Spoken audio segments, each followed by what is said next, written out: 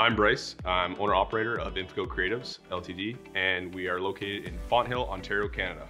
Being a small business owner, it was extremely easy to find the required materials that we needed to get up and running. Took that material, learned what I need to do, and pretty much hit the ground running with little effort.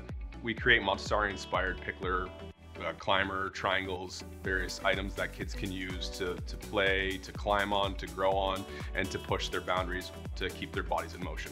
The MASSO-equipped product that I'm using currently is the CANCAM C1 with automatic tool changer. I can simply change tools in my Fusion 360 product and just pretty much set it and forget it, it does the rest. Honestly, the automatic tool changer has been a life changer for me. The product's been an absolute blast to run and learn with.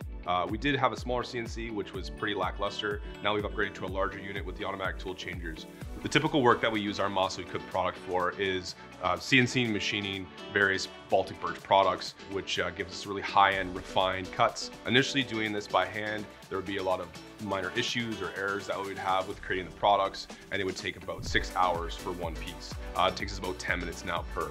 Being a first-time user with the MASSO-equipped product, it's been extremely easy to get up and going.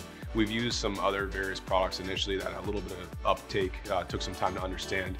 I'm having a lot of fun learning. This is not my industry, this is not what I do, but it's fun to be able to learn, figure out, and play with the product. I would recommend the MASSO-equipped product, especially for people like myself who are small business owners who are really very technically savvy with CNC machining. It was very easy to get up and running. It was super simple for me to learn, be able to plug it into Fusion 360 and get cutting within minor time, reducing the time that's going to take for my machine to be down when I'm swapping from one to another, but also reducing the time for iterations and improvements on my products.